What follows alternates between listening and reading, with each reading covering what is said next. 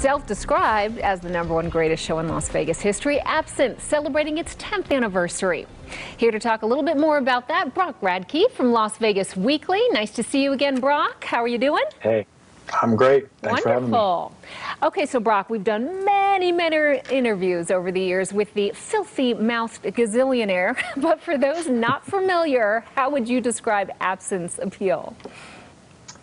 I think the great thing about Absinthe is that no matter what is happening in this show, whether it's the gazillionaire saying things that we can't repeat on the news or some incredible acrobatic act, everything that happens, you're going to want to tell somebody about. You leave that tent and you are excited and you want to share this experience with somebody.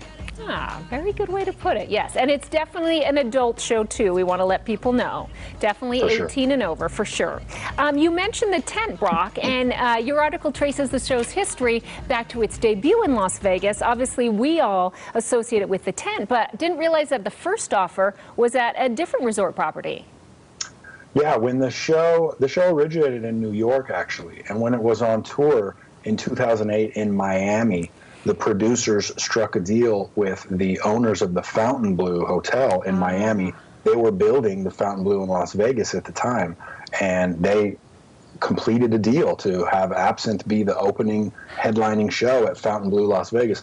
Of course, we know how that story went. That hotel never opened, so the show had to find a different home, and that's where Caesar's Palace came in.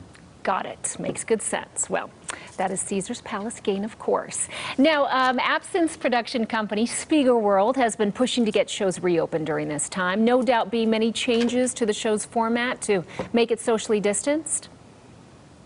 Yeah, it's currently running right now. That tent usually holds more than 600 people. Right now, it's about 160, I think. They've changed the seating arrangement. They've changed where the stage is. And they're hoping that restrictions are going to continue to loosen up so that they can gradually increase the capacity of the show. All right. And does Spiegelworld have other productions in the works here in our area? They do. They have 2 other shows that have been running on the Strip for a while now. And Atomic Saloon Show at the Venetian is going to reopen on May 5th. Okay, well, that's great to know. All right. And I think we had them in. They were a duo pair, and they had very interesting things going on the set with special things behind the doors, and they really took viewers into the experience. Am I correct? That's a great show, and it's really cool to be able, for that show to be able to reopen in its actual venue, which feels like an old Wild West saloon done Vegas style. So that's going to be a lot of fun to come back. Very cool. Brock Radke, thank you so very much. Of course, everybody pick up Las Vegas Weekly's edition for the week, and we'll check back in with you in the not too distant future.